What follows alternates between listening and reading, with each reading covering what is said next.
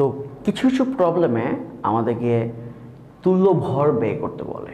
তো তুল্য ভর কনসেপ্টটা একটু ক্লিয়ার হয়নি।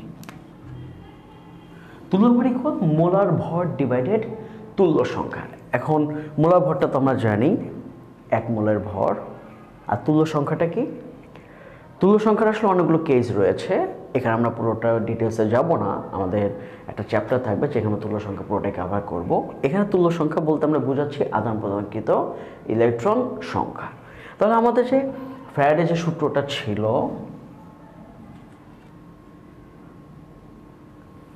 এই সূত্রে এমটা মোলার ভর আর এক্স যেটা আদান প্রদানকৃত ইলেকট্রন সংখ্যা, এটাই কি আমরা কি বলবো?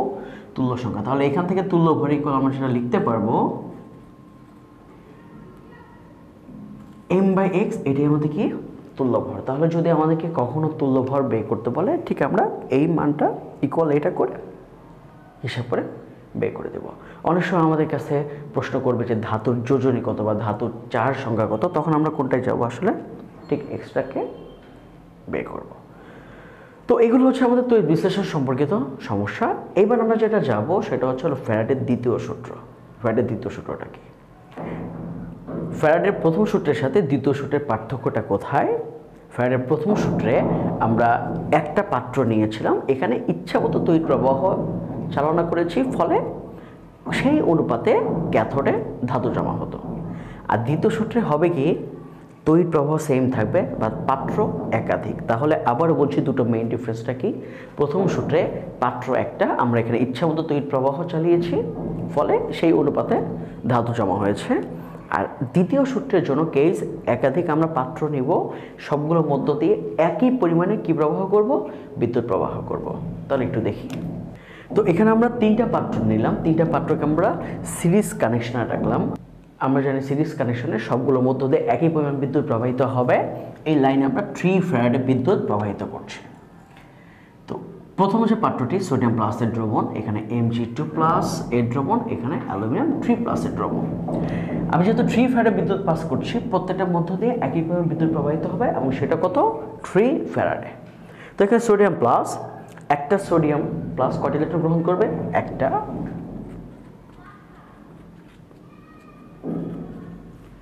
Mg2+ দুটো ইলেকট্রন গ্রহণ করে Mg তে পরিণত হবে। অ্যালুমিনিয়াম 3+, 3টা ইলেকট্রন গ্রহণ করে অ্যালুমিনিয়ামে কনভার্ট হবে। তাহলে একটা সোডিয়ামের জন্য কয়টা ইলেকট্রন দরকার? একটা। 1 মোল সোডিয়ামের জন্য কয় মোল ইলেকট্রন? 1 মোল ইলেকট্রন। এই 1 মোল ইলেকট্রনকে আমরা কি বলি? 1 ফ্যারাডে। তার মানে 1 ফ্যারাডে বিদ্যুৎ দিয়ে কতটুকু সোডিয়াম জমা হবে? 1 মোল। আমি এখানে পাঠাচ্ছি কত? 3 ফ্যারাডে। তাহলে 3 ফ্যারাডের জন্য কত মোল জমা হবে? আনসার হচ্ছে 3 মোল সোডিয়াম জমা হবে। তার মানে এই পার্টে সোডিয়াম জমা হচ্ছে 3 মোল। আবার হিসাবটা খেয়াল রাখো, 1 মোলের জন্য কয় ফ্যারাডে বিদ্যুৎ? 1 ফ্যারাডে। তাহলে 1 ফ্যারাডে দিয়ে যদি 1 মোল সোডিয়াম জমা হয়, 3 ফ্যারাডে দিয়ে কয় মোল সোডিয়াম জমা হবে? 3 মোল। ম্যাগনেসিয়াম, একটা ম্যাগনেসিয়ামের জন্য কয়টা ইলেকট্রন প্রয়োজন হয়? দুটো। তাহলে 1 মোল ম্যাগনেসিয়াম কয় মোল ইলেকট্রন লাগবে? 2 মোল। 2 মোল ইলেকট্রন মানে কত ফ্যারাডে? 2 ফ্যারাডে। অর্থাৎ 2 ফ্যারাডে বিদ্যুৎ প্রবাহ করলে কয় মোল ম্যাগনেসিয়াম জমা হয়? 1 মোল। তাহলে 3 ফ্যারাডে বিদ্যুতের জন্য কত মোল জমা হবে? 1.5 মোল। সেই সাথে একটা অ্যালুমিনিয়ামের জন্য কয়টা ইলেকট্রন লাগে? 3টা।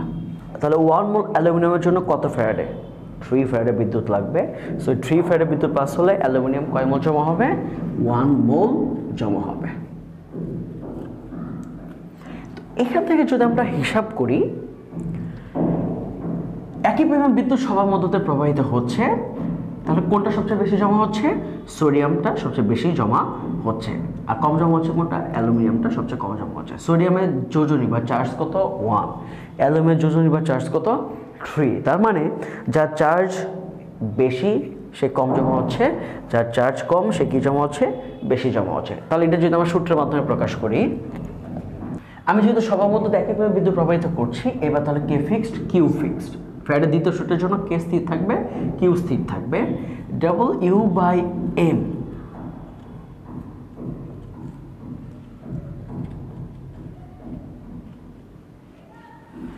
W/M কে আমরা কি লিখতে পারবো? মোল সংখ্যা N = Q/X × 96500। যদি কিউটা কনস্ট্যান্ট রাখি আমরা সবার মধ্যে একইভাবে বিদ্যুৎ প্রবাহিত হচ্ছে, কিউকে কনস্ট্যান্ট করলে 96500 এটাও কনস্ট্যান্ট, তার মানে আমরা এখান থেকে বলতে পারবো এন সমানুপাতিক 1/x। তার মানে সেটা দাঁড়াচ্ছে যার চার্জ যত বেশি সে তত কি জমা হবে, কম জমা হবে। এমনকি আমরা কিন্তু সেটা দেখতে পাবো অ্যালুমিনিয়াম 3+ চার্জ কত 3 1 মো জমা হয়েছে, যার চার্জ কম সে কি জমা হবে, বেশি জমা হবে। সোডিয়াম প্লাস চার্জ কম, সেটা কি জমা হচ্ছে, বেশি জমা হচ্ছে। এটা হলো ফ্যারাডের দ্বিতীয় সূত্র, যে আমি যদি একাধিক তড়িৎ বিশিষ্ট পদার্থের মধ্য দিয়ে একই পরিমাণে বিদ্যুৎ প্রবাহিত করি তাহলে কোন পাটে কতটুকু জমা হবে, কত মোল জমা হবে, সেটি তাদের যোজনী বা চার্জের ব্যস্তানুপাতিক। তো এটাকে আমরা চাইলে আরও একভাবে লিখতে পারি, সেটা কি, এখানে যদি বলি সোডিয়ামের তুল্য সংখ্যা কত 1, ম্যাগনেসিয়ামের তুল্য সংখ্যা 2, অ্যালুমিনিয়ামের তুল্য সংখ্যা কত 3, তাহলে তুল্য ভর কত হবে, সোডিয়ামের তুল্য ভর কত 23 ডিভাইডেড 123। আমরা একটু আগে দেখেছি তুল্য ভর মানে কি, মোলার ভর ডিভাইডেড তুল্য সংখ্যা। ম্যাগনেসিয়ামের তুল্য ভর কত 24 ডিভাইডেড 2 12, অ্যালুমিনিয়ামের তুল্য ভর 27 ডিভাইডেড 3 কত হবে 9। তাহলে বলো দেখি সোডিয়াম, ম্যাগনেসিয়াম, অ্যালুমিনিয়াম কার তুল্য ভর সবচেয়ে বেশি? অবভিয়াসলি সোডিয়ামের তুল্য ভর সবচেয়ে বেশি। তাহলে কোনটা সবচেয়ে বেশি জমা হয়েছে, সোডিয়াম নাকি অ্যালুমিনিয়াম?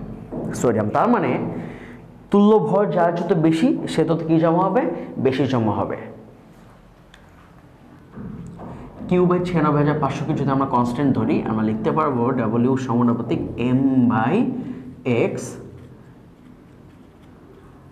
তার মানে জমাকৃত ভরটা হচ্ছে তুল্য ভরে কি হবে, সমানুপাতিক। তাহলে আমরা ফ্যারাডের দ্বিতীয় সূত্রটাকে দুইভাবে বলতে পারি, যে ক্যাথোডে কতটুকু জমা হবে সেটি ধাতুর যোজনী বা চার্জের ব্যস্তানুপাতিক অথবা তুল্য ভরের সমানুপাতিক। এটা হচ্ছে ফ্যারাডের দ্বিতীয় সূত্র।